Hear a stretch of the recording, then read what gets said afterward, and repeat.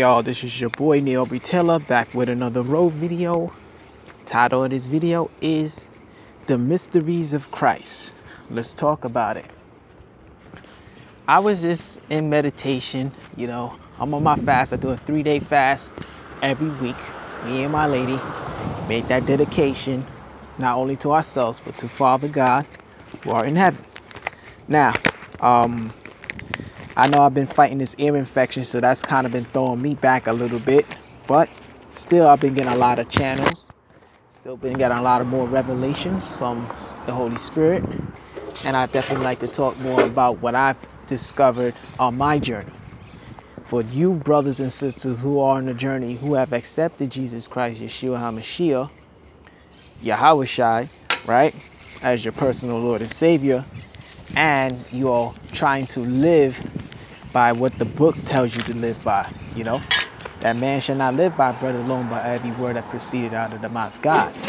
Now, the deeper mysteries of Christ, it's a deep one.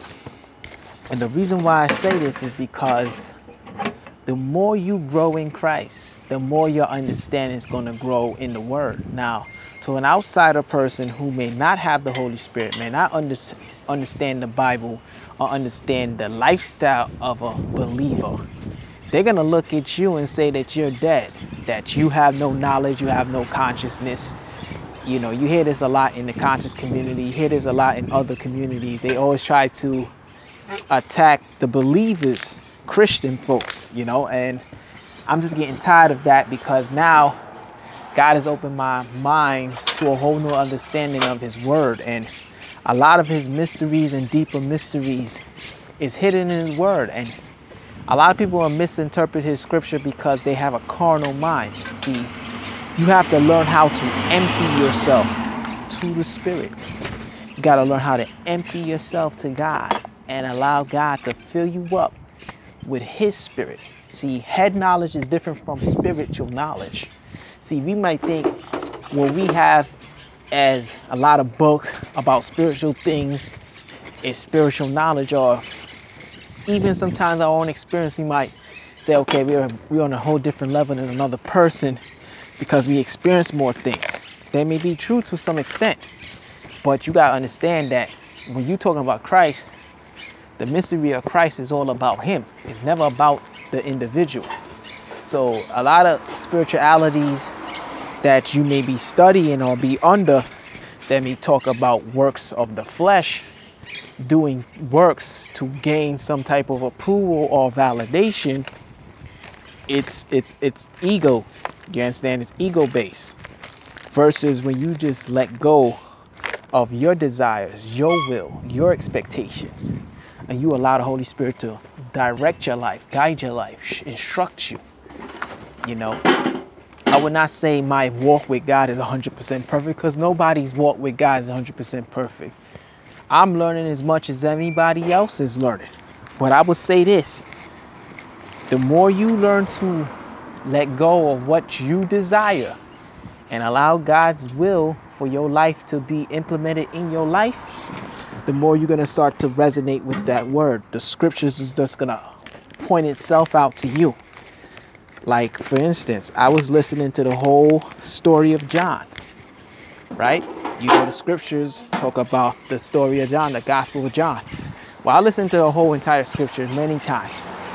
But this time around, I'm listening to it, and when I'm listening to the parables and what Jesus Christ was talking about, it's like my level of understanding went to a whole nother level, because the things He was saying and the things He was discussing, I kind of compared that understanding to the older understanding that I had, especially when I was in the conscious community and I was dealing with the occult. It was two different levels of understanding, two different levels of information, two different levels of interpretation, two different worlds of interpretation. Forget the levels. You see, if you don't have the mind of Christ, or strive to have the mind of Christ, allow the Holy Spirit to give you that information, you're going to misinterpret His word. You're going to add to His word, or you're going to take away from His word, and that's what He says. It has to be exactly how the Holy Spirit wants it to be. Man, we always gonna try to tailor make things to our liking because we are always looking for glory. We always looking for praise. But when you walking with God, there's no praise on your behalf. Any praise that you get from man, you must give it on to God. You must say, okay, somebody praise you. Say, oh man, I like how you teach this sermon. I like the way how you was praying. I like the way how when you teach on your YouTube channel, you make me feel a certain way. Now you may feel some type of way. You may feel happy because you're like, damn, I'm helping these brothers and sisters out. I feel like I'm doing something. There's nothing wrong with that. But there's a lot of things wrong with the picture of taking the glory for yourself. That's a no-no in this walk. You taking the praise that belongs to God and giving it on to yourself. Here you go. This is you. All right. You know, you taking that praise and you taking it on to yourself and you making yourself a god. See, all these other religions and traditions and paganism traditions, they try to make you be out to be a god, right? And I know a lot of people may come with scriptures to debate me on that, but it's not a debatable topic. It's something that you must experience with God yourself. You must have a personal relationship with God. That's one. Two, you must worship him in spirit and truth. So that means everything that you thought you knew about Christ, you need to throw it out. You need to start from scratch. You need to allow the Holy Spirit to reveal the deeper mysteries of this book, because you can read the same stories over and over and over 1,000,000 times.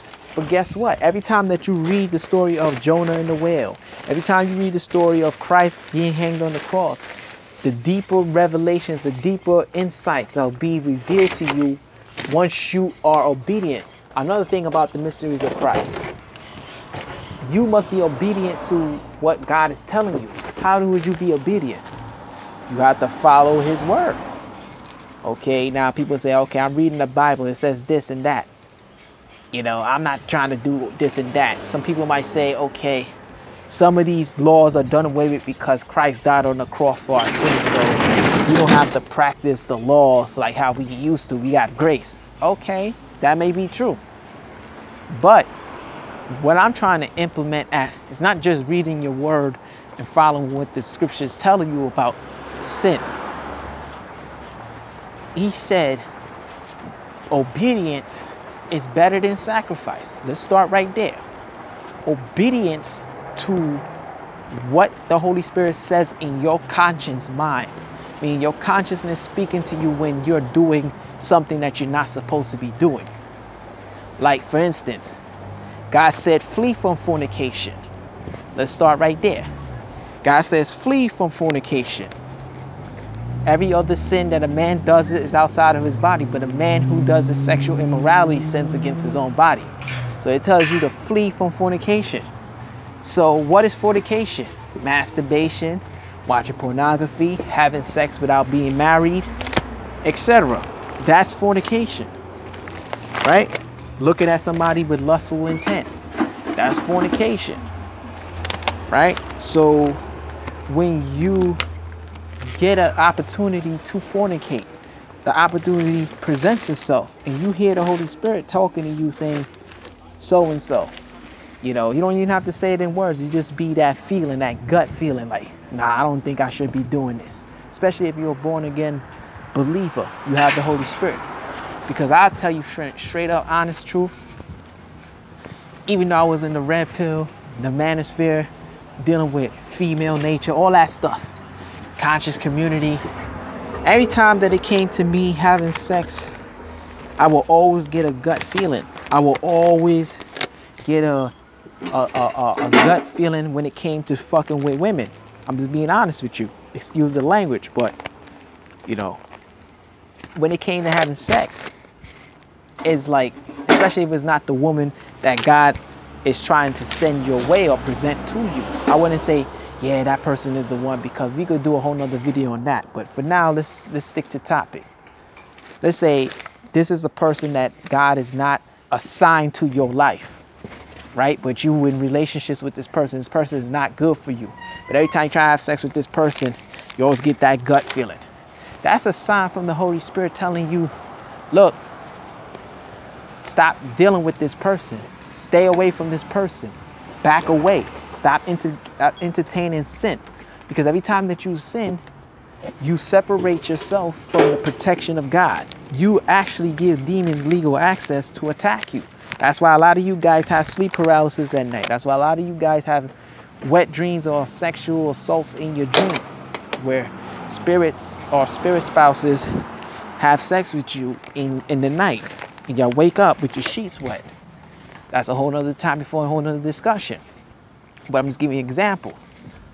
When you obey your consciousness, meaning that the Holy Spirit who's speaking through your conscience, right, is telling you not to do something because that is unlawful. When you obey that, that is righteousness unto God. That is a sacrifice unto God, because you was obedient. You listened to what the Holy Spirit told you to do or not to do. When you go against that, it's disobedience. What got Adam and Eve got kicked out of the garden in the first place? Willful disobedience. When you willfully disobey the Most High, curses come upon your life. Diseases come upon your life. Death comes upon your life. Sin comes upon your life. When you willfully disobey God, you allow generational curses to plague not only you, but your future generations. He said rebellion is similar to witchcraft. So practicing witchcraft and being rebellious, willfully rebelling against the Most High, it has the same consequences as you were doing witchcraft. Feel what I'm saying? That's why Jesus Christ said to the people, he said, the will of your father, the devil, you do. Because in you have unlawful members. You have a different law that's contrary to the will of God in your life. And when you are born again, you must start to train your members of your body to start doing the will of God, because now you have the power of the Holy Spirit to stop sinning. That's why when Christ delivered a person from a sickness or a bondage, he told those individuals to sin no more. The woman who was caught doing adultery, he said, listen, I forgive you, sin no more. That is very important, because the more times you keep sinning, you willfully sin, you go against the Most High, after you've been delivered, your state is more worse than the first, because those demons that you were delivered from, or that lifestyle you was delivered from, those demons come back with vengeance. They get 7 more spirits more wicked than the last person, and that state of that person is worse than the first. So this is why people start going crazy. This is why people got to be in hospitals. This is why people go schizophrenic. This is why people kill themselves, because they keep living in sin, even though God has saved them so many times. And God is really teaching me through my own walk, like, yo, this is not a game. The mysteries of Christ, he will withhold certain information from you if he sees that you're not being obedient. See, obedience is more greater than a sacrifice. So for those Hebrew Israelite brothers and sisters who still want to practice the law and sacrifice things, right, that's on y'all. But you guess what? That's not obedience to God. That's still practicing the law, which the law was done away with when Christ was sacrificed on the cross for our sins. He gave us the grace to live a holy life, right? He didn't give us grace to keep living in sin. He gave us the grace, the power, because he understood that the flesh don't have the power to stop sinning. Only a greater power can stop the flesh from living that sinful lifestyle. That's why he had to die on the cross. So those are the greater mysteries of Christ. You understand? And the more I learned how to fast and refrain from being sexual all the damn time, and reading my scriptures, understanding the word of God, God gives you that strength to stop being lustful. I'm not even gonna lie to you. You know, me and my lady, we have a beautiful relationship. You understand? And yes, we do what we do, That's my business and her business. But you know, when I sit here and I look at how we started and where we at right now, it's a beautiful progress. And I say this because of the Holy Spirit, because the Holy Spirit gives us the power to overcome lust. The Holy Spirit gives us the power to override temptations of the flesh. Feel what I'm saying? That now when I walk down the street, I see a beautiful sister. I'm not lusting after this sister like how I used to be when I didn't have that control. So one of the things, when you learn to be obedient, God gives you more power and more grace. That's another thing. God gives you more grace to walk this path, and you have more abilities to do the right thing. Obedience is very important. That's one of the key mysteries, which is not really a mystery, but a key understanding to understanding Christ. I hope that helped. Leave your comments in the comment section below. Trolls will be blocked and deleted. Peace.